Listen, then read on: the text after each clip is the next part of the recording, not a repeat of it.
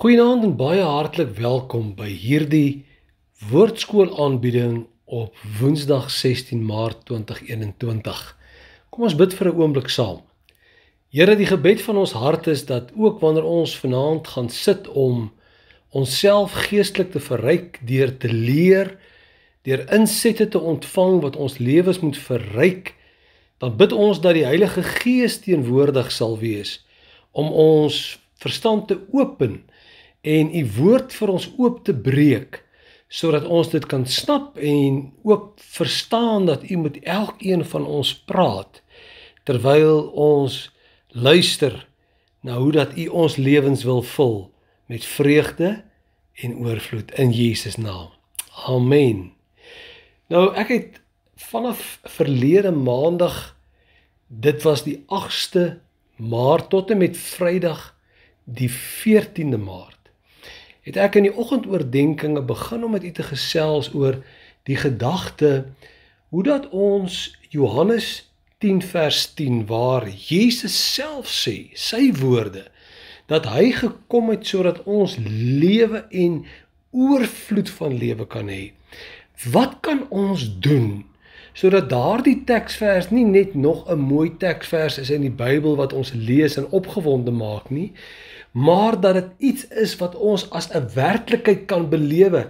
Al is dit meer as 2000 jaar terug deur Jesus gesê, dat dit hier vandag in die COVID-tyd, in Maart maand, in 2021, 'n impak kan hê op ons lewe, en ons ten spyte van al die ellende rondom ons, steeds kan ervaar, dat hy wel gekom het vir my, sodat ek 'n lewe van oorvloed kan leef, in elke aspek van my lewe, my geestelike lewe, my finansiële lewe, my huwelikslewe, my verhoudingslewe. En ek het vir u gesê dat daar is twee baie belangrike dinge wat ek glo ons moet doen, na aanleiding van 'n boek wat geskryf is deur 'n man met die naam van Gordon MacDonald, wat ook met hierdie dinge geworstel het in sy lewe. Twee dinge wat ons van ons kant af moet doen, in plaas daarvan om net die Here te sê, ag Here, gee my lewe en oorvloed van lewe, terwyl hy dit reeds beloof het, is daar twee dinge wat ons moet doen om ons lewe so te orden, dat ons lewe kan leef as oorvloedige lewe.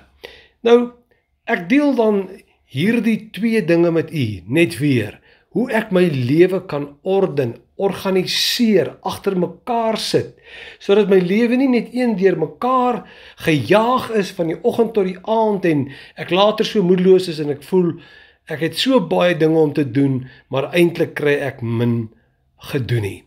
Nou, daar is twee belangrike dinge. In die eerste plek, die versorging van my innerlike tuin. En ek het verlede week daaroor met u gepraat, ook veral na aanleiding van Jesaja 58 vers 11, waar die woord vir ons sê, en die Here sal jou gedurig deurlei en jou siel versadig in dorpplekke en jou gebeente sterk maak. En jy, luister mooi hierna, sal wees soos 'n tuin wat goed besproei is en soos 'n fontein van waters waarvan die water nooit teleurstel nie. Dis die begeerte van my hart, dat die Here na my sal kyk en Jesaja 58 vers 11 van my lewe gesê sal word, soos 'n tuin wat goed besproei is en 'n fontein van waters, waarvan die water nie teleurstel nie. Nou, verlede week se 5 oggendoordenkings het hierdie eerste punt behandel, hoe dat ek liggaam, siel en gees, hierdie innerlike tuin van my innerlike wese, my hart, moet bewaar en versorg, om hierdie teksvers 'n werklikheid in my lewe te kry, en die eerste deel van om lewe en oorvloed van lewe te geniet, is dan die versorging van my innerlike tuin.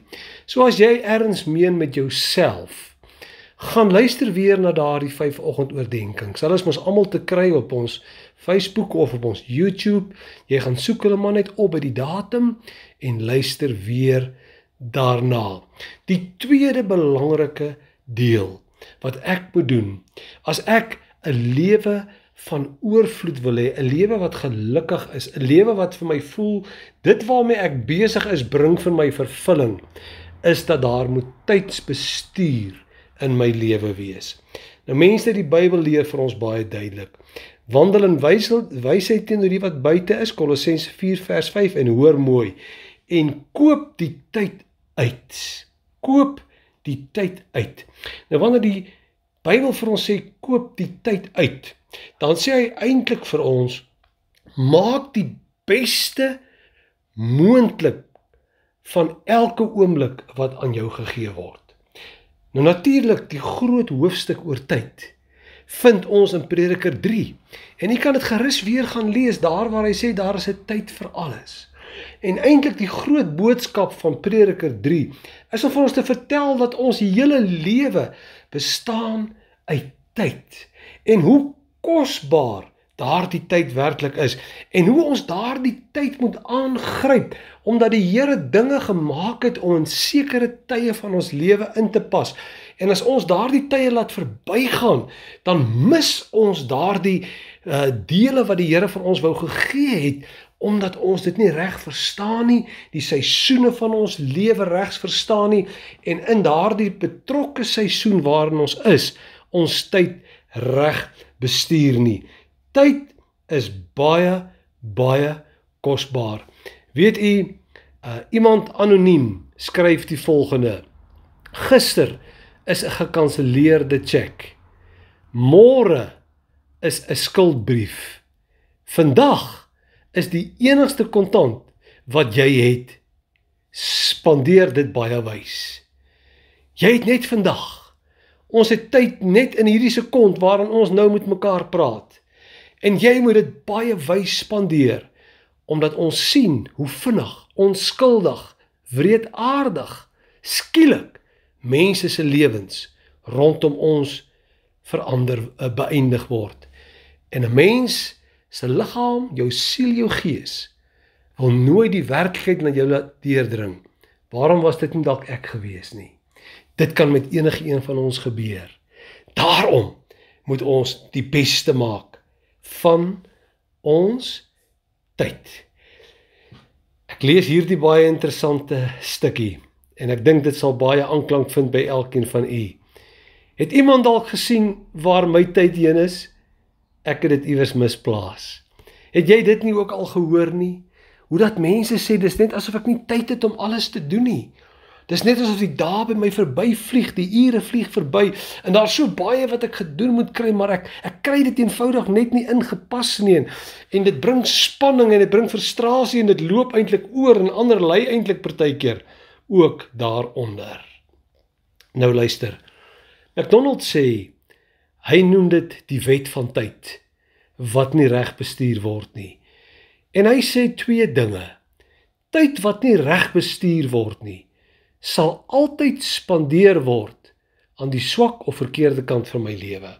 Met ander woorde, as ek nie goeie tydsbeplanning het nie, as ek nie my dag beplan het nie, as ek nie my week beplan het nie, sal daar tyd wees wat daar skielik niks is wat ek moet doen nie, en dan sal ek daardie tyd spandeer aan dinge wat onnodig is, of dinge wat deel van die swakpunte in my lewe is, groeipunte eintlik as ek dit so wil stel, aan die verkeerde kant van my lewe. En in die tweede plek, as jy nie jou tyd reg bestuur nie, sal daar altyd mense wees wat dominerend is. Die Engelse woord is demanding, wat beheer oor jou tyd sal neem. Met ander woorde, as jy onbeplande tyd het, gaan jy maar net as die foon lui en iemand sê hy wil kom, sê ja, kom. En daardie persoon gaan dalk 3, 4, 5 ure by jou sit, terwyl jy eintlik weet, jy het so baie dinge wat belangrik is, wat jy moes gedoen het, en skielik is daardie dag verby, omdat jy nie jou tyd reg bestuur het nie. Hy skryf dit in Engels so mooi, as hy sê, unmanaged time surrenders to the demands of all emergencies. Met ander woorde, as my tyd nie reg bestuur word nie, gee ek myself oor vir elke krisis wat opduik, elke oproepie wat gemaak word, hiernatoe, daarnatoe, mense wat skielik tyd van jou wil hê, mense wat jou nou skielik wil sien, mense wat nie vooruit kan reël nie. En daarom is dit so belangrik vir ons, as jy soos 'n goed besproeide tuin wil wees, as jy 'n lewe wil lei wat vervuld is, dan is daar een baie belangrike saak wat jy moet weet. Jy moet leer om jou tyd beter te bestuur. En die kerngedagte is hier, jy moet eintlik begroot vir jou tyd. Dis wat Kolossense 4 vers 5 vir ons sê, koop die tyd uit, begroot jou tyd, budget your time. Ons moet tyd allokeer aan sekere dinge in ons lewe, en ek wil graag vir u wys, hoe kan jy dit in jou lewenstyl doen? Nou die boustene vir die opstel van so 'n budget of 'n begroting van my tyd is, in die eerste plek, ek moet weet waarin ek die mees effektiefste is. Met ander woorde, ek moet meer tyd spandeer aan die dinge wat ek goed doen. Dis vir my baie belangrik. Dit help nie ek spandeer al my tyd aan dinge wat ek nie goed doen nie. En dan is dit baie belangrik dat ek die dinge in my lewe wat belangrik is, moet neerskryf en ek moet dit identifiseer. Ek moet dit kan identifiseer. Nou hier sê iemand met die naam Felton en Sims die volgende baie belangrike dinge. Time management is not about getting everything done. Time management is about getting the most important things done, which means time management is about making hard decisions concerning of what is important. Felton en Sims. So met ander woorde, as ek praat oor om my tyd te bestuur, beteken dit nie dat ek alles gedoen gaan kry wat ek moet doen nie, maar dat ek die mees belangrike dinge gedoen sal kry. Wat beteken dat ek moet besluite maak. U sal onthou dat ek verlede week vir u gesê het, soms moet jy vir mense sê nee. Dit kom hierop neer. As ek sou 'n belangrike afspraak gemaak het, as ek tyd met die Here sou spandeer vandag, as ek afsonder en vas in gebed, en skielik bel iemand en sê, nee, hy wil my nou dadelik sien, dan moet jy nou 'n besluit maak. Wat is vir jou meer belangrik? Moet ek hierdie afspraak wat ek met die Here het, en wat ek voor beplan en begroot het, nou eenkant toe skuif en agter die oproep aan hardloop, of moet ek eers klaar maak wat ek as belangrik beskou het?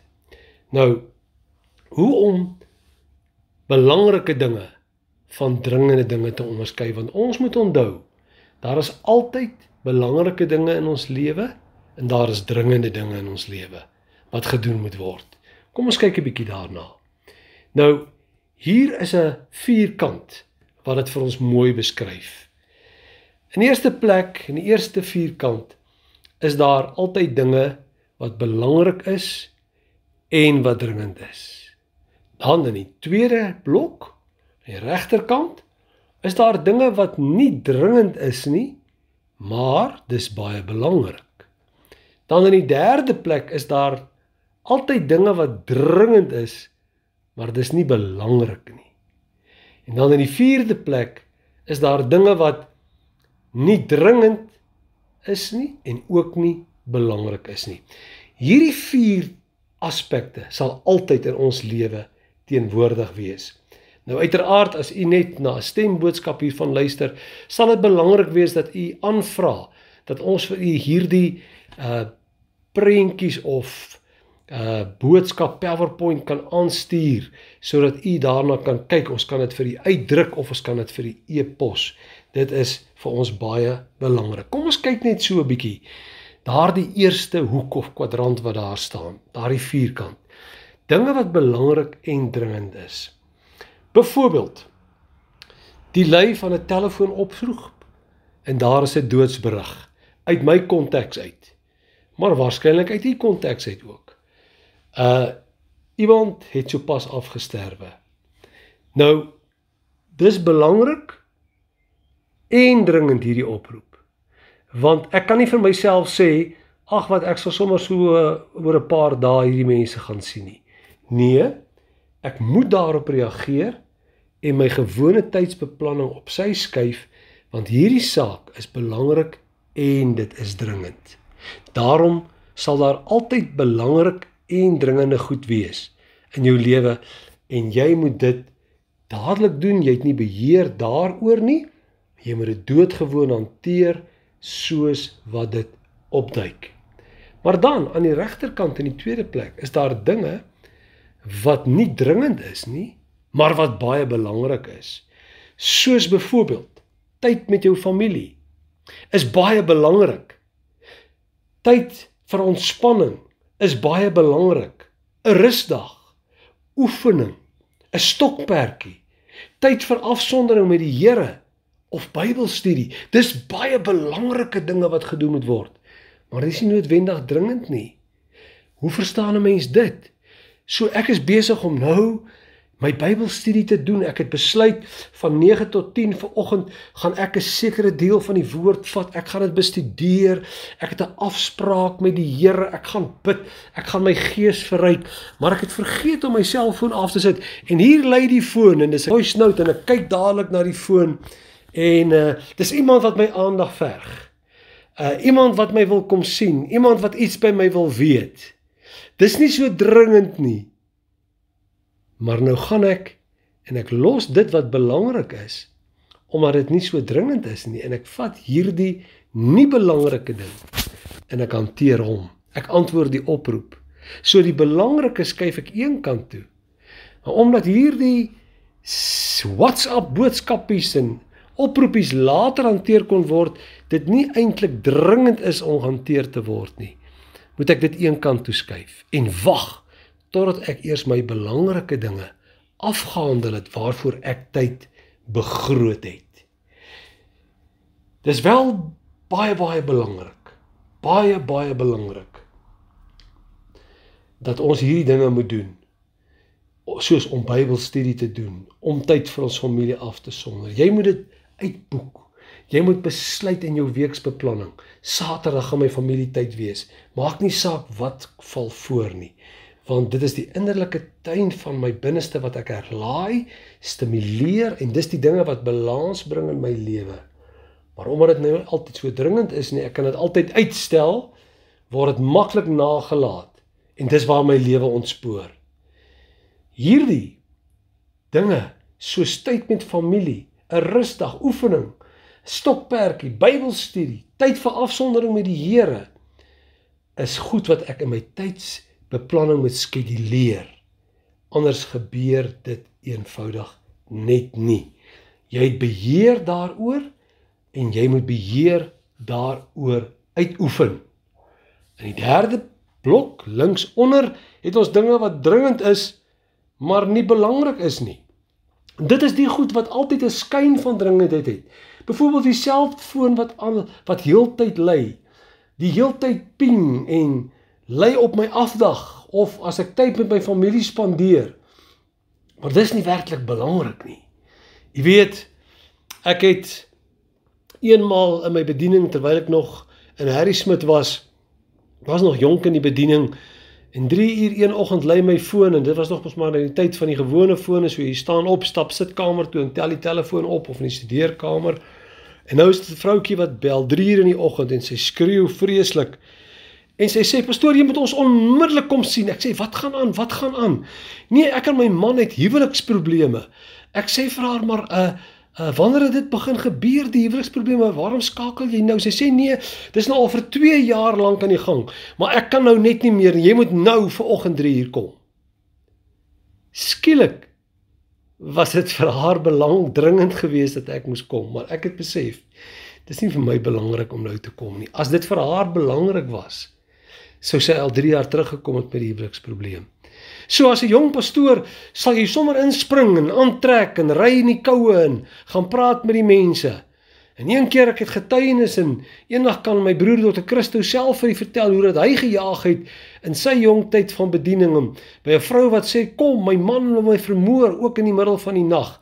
En toe sy daar kom en die polisie kom daar aan, toe wil die vrou hom begin slaan in ander hand, omdat hy die polisie gekry het om haar te kom keer. So, sommige dinge is dalk dringend, maar dis nie belangrik nie.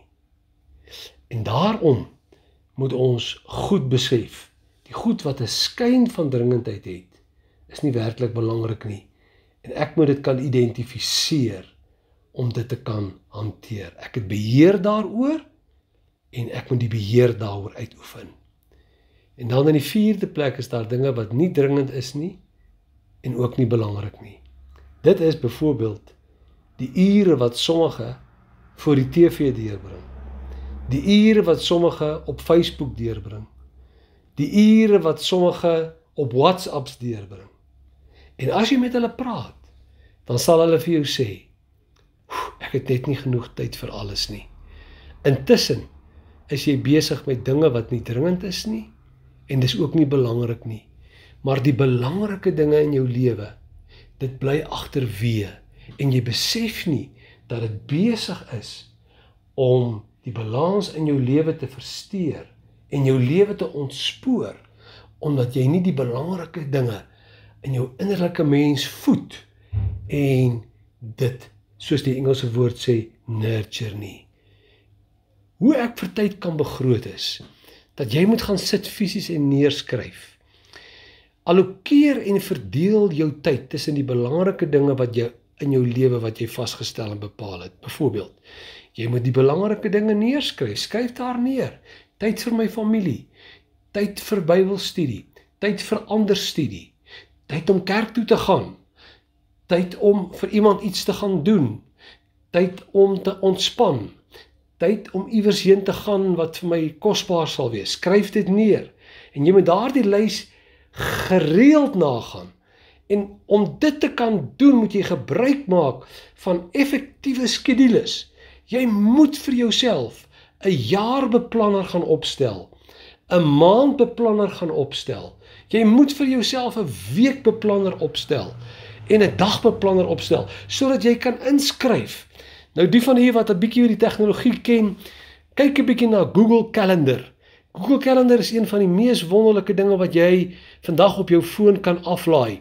Want as jy hom kan verstaan en hy werk so maklik en ons kan enige tyd 'n opleiding vir mense daarmee gee, kan jy jou hele jaarbeplanner, jou hele maandbeplanner, jou weekbeplanner en jou dagbeplanning daarin sit.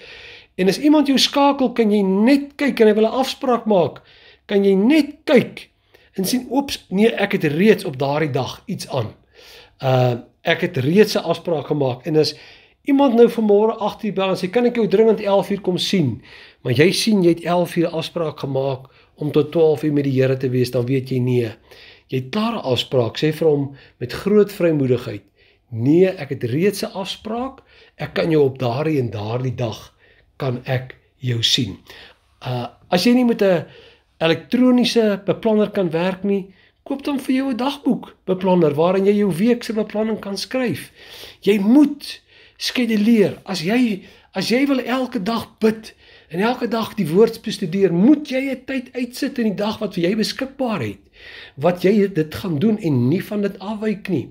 Ja, jou tyd wat jy in jou gesin spandeer, jy moet daai dinge neerskryf, anders sal die dag eenvoudig by jou verby hardloop. As jy byvoorbeeld 'n oefening doen, as jy nie 'n sekere tyd vir dit skeduleer nie, kan ek jou verseker, daar gaan weer soveel dringende goed opkom, wat gedoen moet word, dat jy eenvoudig maar net die oefening gaan los en vir jouself gaan sê, ag, ek kan maar weer môre kom.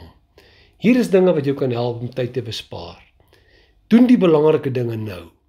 Moet dit nie uitstel nie. Wat jy kan delegeer, vra hulp. Daar is nog iemand wat jou kan help, as jy in 'n gesagsposisie staan, om sekere dinge te doen, want van ons wil alles self graag doen. Ons is amper so 'n tipe van beheervrate, en ons kan niemand anders vertrou nie, en ons wil alles self doen, en ons maak onsself so moeg, en later ook siek.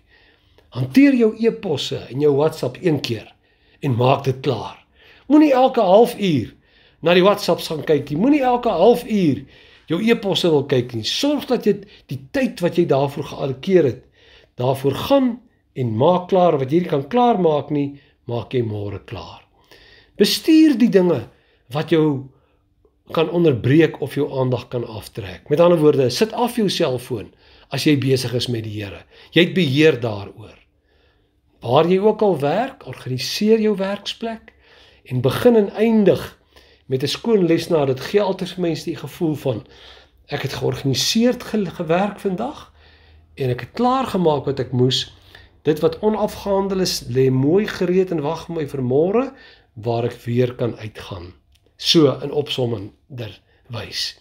Tydsbestuur gaan oor 2 dinge. Jy moet die belangrike dinge in jou lewe identifiseer en jy moet jou tyd begroot. En hierdie wenke is nie die alfa en die omega wat nou jou hele lewe gaan verander nie, maar is om jou uit te daag, jou te inspireer en te motiveer om iets van tydsbestuur in jou lewe te implementeer, in jou eie unieke omstandighede. Want as jy dit nie doen nie, sal jy nooit genoeg tyd hê nie, nooit jou volle potensiaal bereik en altyd frustreerd lewe.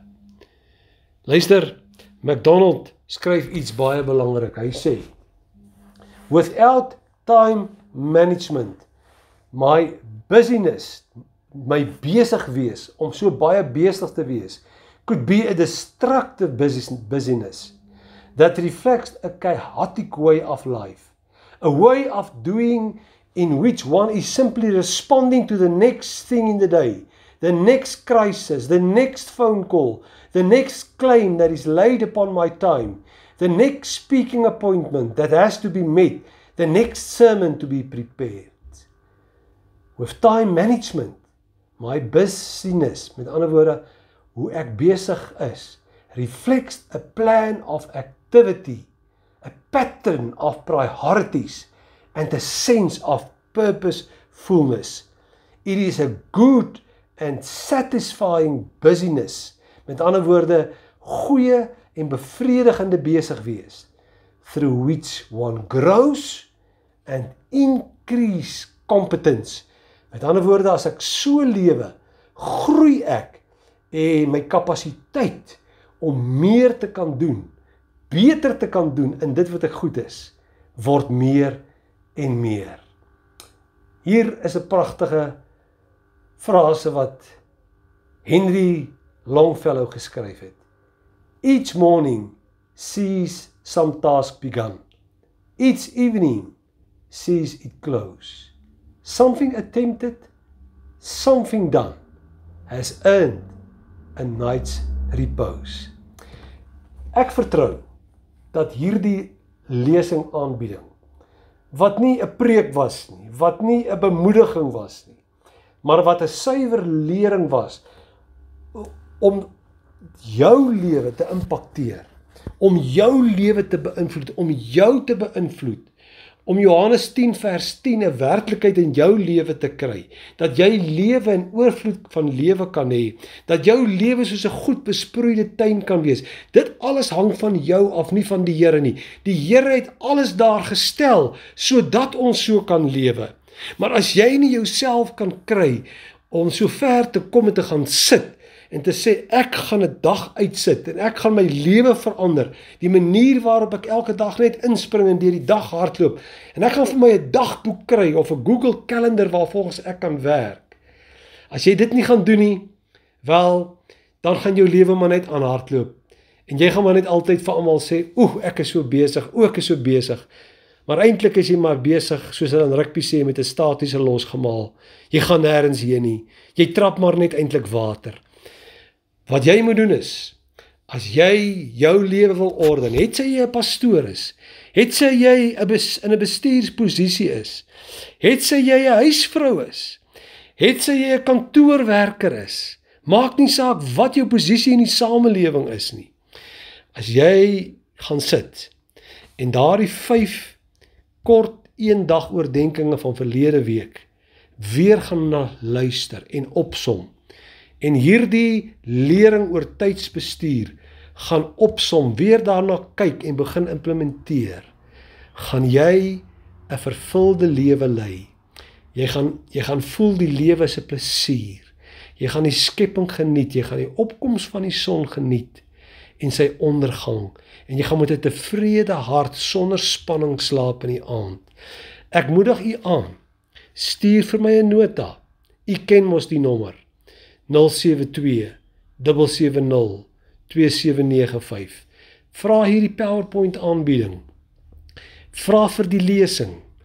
Kyk na dit op YouTube, luister daarna. En mag jy jou lewe begin leef soos 'n gedissiplineerde, geordende kind van die Here, wat nie heen en weer geslinger word deur elke wind van lering en deur almal en alles wat op jou lewe aanspraak maak nie, sodat jy op die regte tye kan sê ja en op die regte tye kan sê nee. Ek vertrou, al sou ek net een mens inspireer tot 'n beter gehalte van lewe, dat hierdie vir jou tot groot seën was.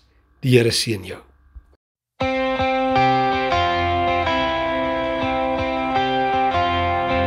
Al val 1000 om ons, wie is bang? Ons God het hierdie oorlog klaar gewen. So laat ons dan mekaar se hande vat, om soos een man saam te stem. Ons sal staan, ons sal glo, op ons knie, met ons oë na bo. As God dan vir ons is, wie kan teen ons wees? Ons sal staan in sy naam. Almal soek 'n antwoord, maar het vergeet hoe God sy kinders deur woestyne lei, met ons voete vasgeanker in sy woord, sal ons die beloofde land gaan kry. Ons sal staan, ons sal glo, op ons knie, met ons oë na bo. As God dan vir ons is, wie kan teen ons wees? Ons sal staan in sy naam.